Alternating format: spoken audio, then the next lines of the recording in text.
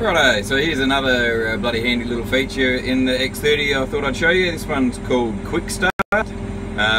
You configure it through the setup menu here, system features, QuickStart once it's enabled, and you get a whole bunch of different options that you can do. You can export a job, change a field, record a boundary, change a job, whole heaps of stuff you can do. Basically everything that you normally do when you start a job, you can configure it to do that. So I've just pulled into a new paddock, so I'm going to hit my quick start button.